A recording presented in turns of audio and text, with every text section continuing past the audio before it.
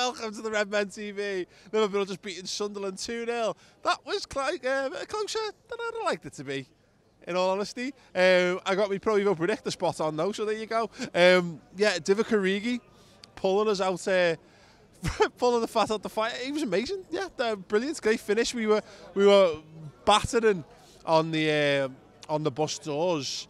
And it wasn't going in, the ball's flashing across the box left and right, things being blocked, things going wide, missing chances, blah, blah, blah.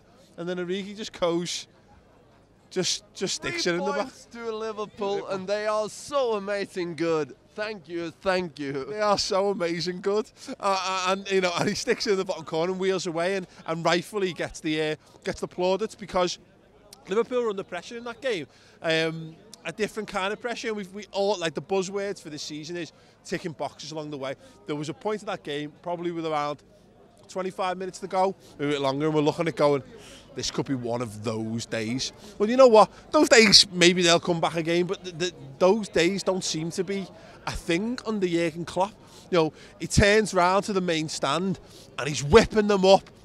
He's getting them cheering. The couple gets the feet. They start cheering and singing and roaring, and we, you know, the fans and the players decided, nah, we're not standing for this. We're not standing for David Moyes and his bullshit football tactics. We're going to go win this game. And you know what we did? And ultimately 2-0's kind of, I reckon he'll be Devo's Moyes. And you know what? Couldn't give a shit, because they've got what they deserved there. Ultimately 2-0 probably flat as a touch, because we didn't do enough in front of goal at the end of the day. We didn't test their goalkeeper enough, but for how many little headers that flicked or just didn't quite go right, I thought we did everything right apart from score 5 goals.